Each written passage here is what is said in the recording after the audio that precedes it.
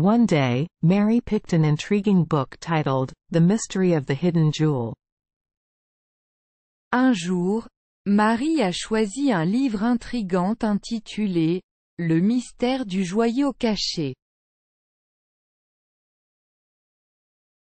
She found the plot so engaging, full of twists and turns. Elle a trouvé l'intrigue si engageante, pleine de rebondissements.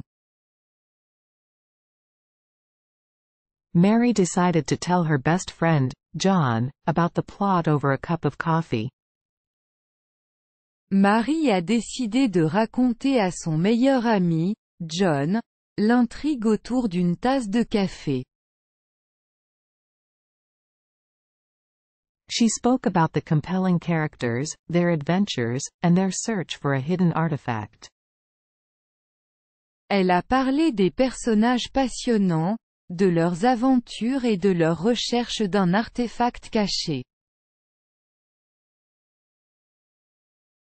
John was fascinated by the story and resolved to read the book for himself.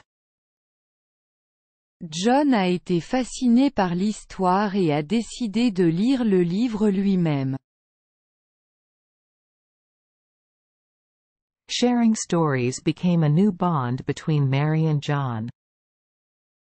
Partager des histoires est devenu un nouveau lien entre Marie et John. The intriguing book brought them together in a shared love for reading.